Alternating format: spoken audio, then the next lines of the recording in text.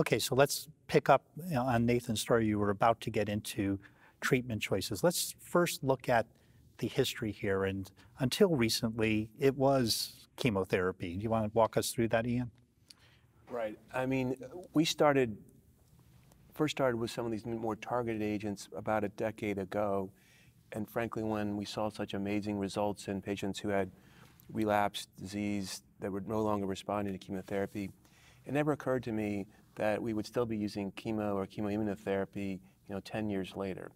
But relatively recently, we have very good evidence that no matter what chemotherapy you used, depending whether you're old or young, whatever the underlying risk factors are, that large randomized trials where half patients get chemotherapy and half the patients get ibrutinib or an ibrutinib combination, that those studies have shown that the ibrutinib, the small molecule, the targeted agent, the non-chemotherapy drug is superior or at least as good as any chemotherapy regimen, no matter what group you're in.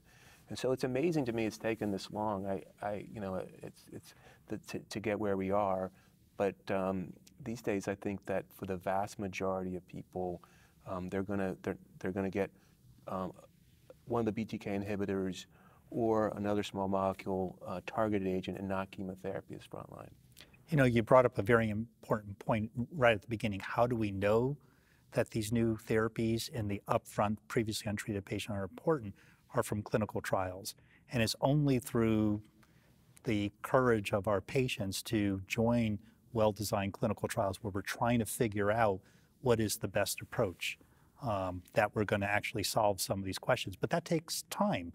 So it might be obvious, but we have to prove that the toxicities and the efficacy, the effect of it are in favor of the new therapy over the old therapy. And it's not always, it seemed obvious to me that this was going to be better, but in reality, that's not true. I have my own biases, right? I work with these drugs, I see it happen, but it's not until you test it in much larger patient populations that have, people that are young, people that are older, people that have illnesses, people that are otherwise in good health, that you can really tease out some of these subtle differences. And we did, even though my bias was that these drugs were going to be better, and we did learn that, unfortunately, there are side effects that are associated with some of these medications in the long term, and they have to be taken into account as well. So, Camille, this is something that actually oncology nursing as a practice has had to deal with in general in all of oncology, moving from infusional, cytotoxic, tough chemotherapy to oral regimens. What's that been like? What have you seen with patients in terms of when you were an infusion nurse as opposed to now?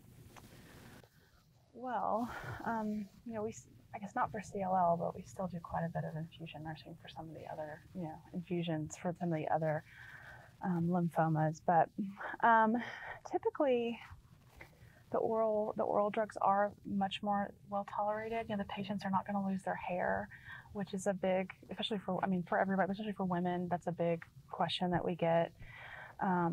Also, I feel like the GI toxicities are not as bad. You can certainly have GI toxicities, especially when you're taking more than one oral, chemotherapy, but they're not nearly as bad as with some of the IV chemotherapies that we give.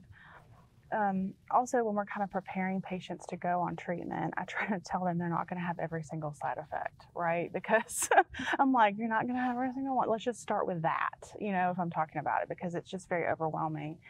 And especially if it's someone that we're having to start sooner rather than later, that haven't had time to absorb what's going on, they are very overwhelmed, especially when you have patients that are newly diagnosed. They can't believe that they have cancer to begin with. And then now we're putting them on therapy.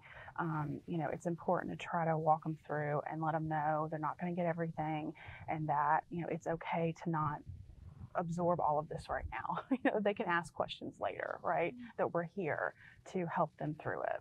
So Doreen, what are some of the challenges for our patients going from time-limited infusional chemotherapy that's given in a doctor's office to getting pills as an outpatient that are quite expensive and are charged to our patients in a different way? Yeah, I'm in a clinical trial, so the drugs are provided. which is a huge benefit. And it's a concern for everybody. We see these drugs having such a great impact on survival and progression-free survival and limited toxicities, and we all want them. And then it's like, now how do you get them? A clinical trial is great. It adds to the science. It provides the drug for a greater number of people. And, and if your insurance company will cover these drugs, it's important to know if your insurance company will cover these drugs.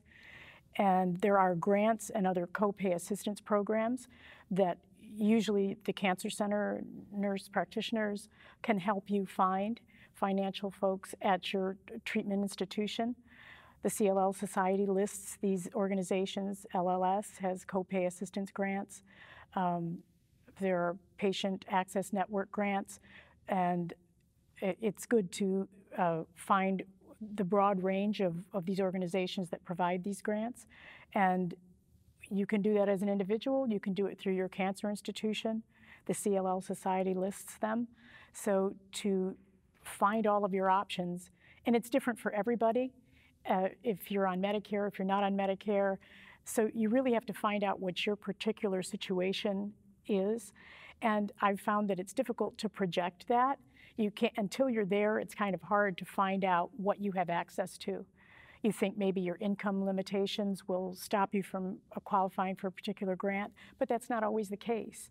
So it's nice to plan ahead and be aware, but you won't know what applies to you until you sort of get there. So, put you on the spot then. So we used to call it immunochemotherapy, right? Antibodies against the cells and chemotherapy. Is that out? For first-line therapy? I think for the vast majority of patients, it's out. There are some very niche populations of patients who have very unusual characteristics that people still argue about it.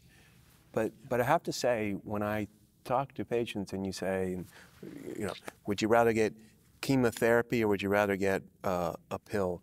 I mean, there isn't a lot of discussion. I mean, it doesn't go very long when people say, I don't want the chemotherapy.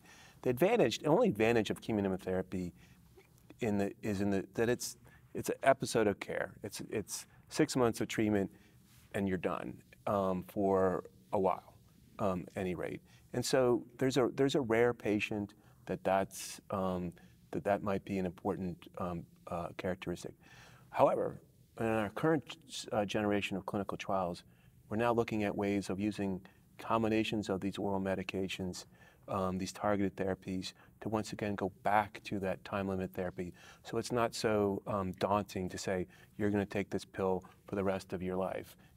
Being able to say, you're going to take it for a year is much more palatable, much more attractive to patients. Yeah, this is a really important discussion about how chronic the therapy is, because as leukemia doctors, I'm an acute leukemia doctor, and I always laugh at the papers that are written saying that some new therapy was relatively well tolerated. Well, it's relative to what intensive chemotherapy is like for patients, but there are still side effects, and they can be chronic. And so, as you point out, this move to making it a time-limited therapy by combining agents is really critical for our patients with CLL.